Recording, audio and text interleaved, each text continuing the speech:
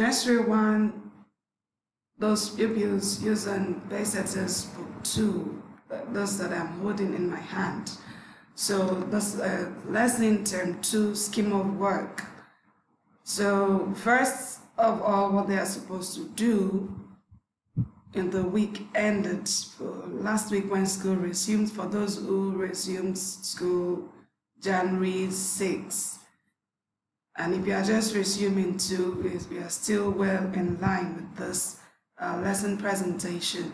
So you have to revise first term's work with your pupils, making use of different teaching aid such as flashcards and audiovisual devices such as DVD player and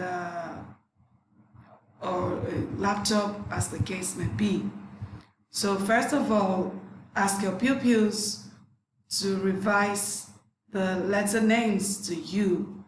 Should be able to tell you this is letter A sound A, letter B sounds B, letter C sounds K, letter D sounds D, letter E sounds E, letter F sounds F, letter G sounds G. You take it back from there again. The G sound G, they tell you that. The F sounds F, the E sounds E, the D sounds D, the C sounds K, the B sounds B, and the A sounds A. So don't forget, we teach uppercase, okay, as the letter name, and teach lowercase as the letter sound. Teach the lowercase as the letter sound. All right, that's for children of their age. So for this term, of course, before you commence the next lesson, a lot of rhymes. You need to make your class very lively for these children. That's why I made mention of the teaching aids you need, to make this class happen initially. So in the absence of audiovisual aid, at least you should be able to encourage the children by making them sing the different rhymes they might have been taught, in the course of teaching them these lessons. All right, they are supposed to know rhymes like the A sounds A, the A sounds A. Every letter makes a sound, the A sounds A. They are supposed to also know the letter B sounds B, B, B, B. Letter C sounds K, K, K, cat. That's idiom, phonics and diction rhymes that we used to play for the learners when in class with them. Also, this particular class, the rhyme that they have in the textbook, are the Jolly Phonics rhymes, okay, in most part of it, So like the answer my answer my answer my they are causing me alarm. So that's in that aspect, we're going to be singing this, the sound. So you ask them, you can make use of this textbook, asking your pupils, children, what letter is this? They tell you letter A. Letter A sound, keep quiet, let them make the sound. So after they have made the sound, then you point at as in apple ant. As in apple ant. Okay? Letter B sounds B. B as in baby boy. Letter C sounds K. K as in cutie cat. Letter D sounds D. D as in darling daddy. Letter E sounds E. E as in eggy elbow. Letter F sounds F. As in floating fish. Letter G sounds G. G as in good girl. Letter H sounds. So yes, that the letter H is where we are going to continue this term. Okay, as they sing each of those rhymes, they are supposed to be demonstrating. All of this makes it jolly phonics for them. It makes it fun. They are learning, yet they are playing. They are playing, yet they are learning. So for this term, the next lesson is to teach them identification of letter sound. Identification of letter sound. As it is a letter sound. A letter sound. All right. So we move on to the page where we have the lesson. Okay. Lesson 9. A phonics, identification of letter sound. So to begin, you ask your pupils, children, you write this on the board or show them in the textbook. Children, what letter is this? If you have your flashcard, perfect. Show it to them. They learn fast, and using the flashcard, especially given the flashy colors they have been designed with. So letter A sounds as in. If they're able to tell you, fine. If they're unable, then you can tell them not to worry. You're going to tell them. Before you go into the example, let us sing the rhyme. I like to hop, hop, hop, up and down. I like to hop, hop, hop, all around. I like to hop, hop, hop, up and down. So after singing that, in fact, I love to teach my pupils, those children in this particular class, this rhyme, because as I'm singing to them, I'm demonstrating, I'm hopping, I turn around, I hop up and down and all of this. Okay, so at the end of the day, you see the joy in those children. You see the joy of learning in them. Okay, so if the teacher is not lively, if you're not demonstrating what you're teaching to them, you may not get their 100% attention. So the more action you put into it, the more response you get from your learners, from your pupils. All right, so after singing the rhyme, then you come letter 8 sounds as in hopping horse. If you can tell them a short story, fine, but at this level it's not really necessary given their short attention span. Okay, so after saying the hopping horse, you show them the picture, like, okay, have they ever seen a horse moving in this manner before? Indeed, the horse is in a hopping position, right, despite there is a rider on it. Yes, in fact, horses go hopping, especially when they are being rode on. Okay, so next is to ask your pupils to say, trace, and write the letters sound from the beginning to the end. In the previous class, it was just a business of tracing the deed. So here again, they'll only do it once, at least to get back on track of how to sketch out that particular letter, sound they've been saying from the beginning of this page. Not to forget, you teacher, when it comes to the time for class work like this, you ought to have prepared your pupils' textbook, writing today's date, the day you're taking them the lesson, write the dates, write the class work. Okay, mind you, we assign this particular page as homework. You see an example of this in the term 1 that Pacesetters have administered with your learners before. So we don't really teach them this part in the classroom. Rather, we give it to them as homework because at least plus or minus anybody, they can learn to do this, okay, on their own. But in case you have 2 topics to be taught at once, then you treat a page in class and you allow them take the next page home. Just see the previous lesson and see how we administered the lesson therein. Okay, so this part, anybody can guide them to treat it at home. all right? But this, given the little or no knowledge of phonics by majority of the parents out there, we decide to ensure we treat this aspect of the lesson with our learners in school. So usually we begin our classwork from here. So before you ask them to begin to write, you have to take them through the sound, blend, and pronounce practice in the classroom. These are non-conventional words, okay? The sound of the letter H, the common sound of the letter E, the sound of letter H, the common sound of letter A, all right? So you go, ha, ha.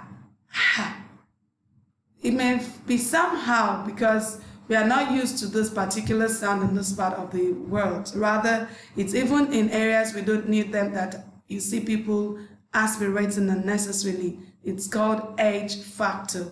So we control our tongue, not to make the sound where it is not available. But where you have it, you try your best to say it as easy as possible. So you demonstrate it. That's the sound of the letter H and the letter A sound A. So A,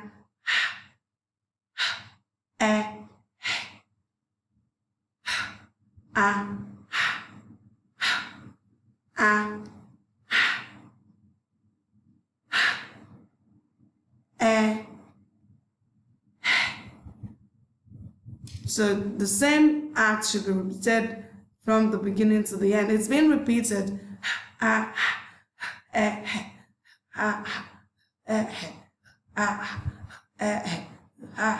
Before you know it, those children, I trust them, they would have even turned the whole thing, the whole classroom, you doing this into a joke. Yes, it's normal. Let it happen that way. Sooner or later, they remember doing all of this, and it helps them to retain what you have taught them. So after you've taken them through all of this, you can see it's just 2 being repeated about 4 to 5 times. 1, 2, 3, 4, 5. Yes, 5 times. So before you now ask them to write it, because it's incomplete for someone to be able to speak, sound, and not being able to write. That such literacy is not balanced. Okay, we are doing a form of balanced literacy here, whereby we combine speaking, listening, reading, and writing all together. So when the writing takes place with all we've done from the beginning, then it's a balanced literacy at the end of the day. So you see the children through writing the 2-letter non-conventional word on each of the lines provided on this page of the book. Then let us take note to ensure we guide these children through. Do not just leave them to go and write. They're still learning letter formation at their age, so we should ensure we guide them to form the letters correctly. All right. Then after that, there's nothing much in part B. It's just a little more exercise. You want to see, yes, how smart they are. How, yes, we cannot just assume the children should not see this and call it a horse. You should ask them, what is this? They tell you this is a table. Very good. You applaud them. Then you ask them again, is this a horse? Expectedly, they should say no. Then you ask them, what is it again? They tell you it's a table. Very good. Then you get them to fill in the gap, to fill in those gaps. You could call them, ask, and help them fill in the gap. And if your pupils are set that could write themselves, just write this sentence on the board, and on the line you would have drawn to, you write the answer to those 2 questions. And after that, you move on to etiquette, teaching them, one of the challenges that children used to have is the challenge of getting the difference between right hand and left hand. Okay, in this picture, the child is eating with the left hand. In this picture, the child is eating with his right. Oh, okay, sorry. Yes, all through. We are showing, this picture is showing the children, yes, to eat with the right hand. This is right hand here, right hand here, right hand here. So you call on each of them to show you the hand they eat with. Explain at first, eating with the right hand, or at first, rather ask them, which of the hands of your hands do you eat with? You could ask them, children, how many hands do you have? Expectedly, they should tell you 2. Okay, which are the 2? They say right hand and left hand. Children, show me your right hand. Then they'll raise their right hand to show you. I'm sure at this point there will be confusion. You see those of them who will show you their left hand, while some will show you the right hand. Try to face the direction the children are facing you, so that they won't, if you face them while they are facing you the other way around, there will be confusion. So you take their standing or sitting position and ask them. So in that case, you'll be backing them, no problem. All right, you all raise your right hand and gradually you take it to your mouth. You can even bring food to the class at this time. It could be your own food if you are the type of teacher who takes food to school, or you could do it just for this purpose on that very day you want to teach this lesson. So eat for them with your right hand and let them see. So children, eat with your right hand. Ask them to bring out their food if the class will not get rowdy, or you just demonstrate no food but just perhaps an empty plate with spoon, and ask them to carry their right hand to their mouth. And each child does that, and you're certain that it goes round them all before you end the lesson. So when you do not end the lesson without telling them this. Children, whenever you want to eat anything, eat with your right hand, not your left hand. If you still have the time, explain to them what the right hand is used for and what the left hand is used for. You can even ask them. You'll be surprised the responses you get, and with all of that you can determine the level of your learners, how conversant they are with their hands. Okay, here we said teacher, parent or guardian should guide each child to eat with his or her right hand until it is gotten right. So on this note, do not end the lesson without taking the children through all you taught them from the beginning to the end. Now, I'm supposed to talk about the learning objectives from the beginning, okay? Always begin with the end in mind. At the end of this lesson, the pupils should be able to 1. Say, trace, and write the sound. 2. They should be able to make a simple sentence with the given word example, like where we said, this is a horse. This is a horse in the textbook, all right? Then 3, they should be able to sing a rhyme with the sound. I like to hop. The letter H sound, or the A sounds, and all of that. So the next one, the children should be able to sound, pronounce, and write the letter non-conventional words, as in the lesson at least. For that very moment, it's expected that in other lessons you teach them for that very day, wherever you come across the sound, the and the air sound, call their attention to it and let them identify that in different lessons throughout that very day. I bet you are going to get a better result than ever before. 5, they should be able to identify picture examples of sound words. That's where we ask them, is this a horse? Where we have a table, and they must be able to tell you it's a table and not a horse. Lastly, they should be able to eat with their right hand by differentiating it from the left hand. On those notes, we've come to the end of this lesson. In 20 minutes, we do all of this, and it's supposed to be a 40 to 45 minutes class, while you use the rest 20 to 25 minutes to engage your pupils in writing and marking the books before you call it a wrap for that very day's lesson. Thank you very much. Feel free to ask me questions on the Telegram platform. I'll be ready to answer you any day, anytime. Have a nice teaching phonics and diction experience in your various classes. Thank you.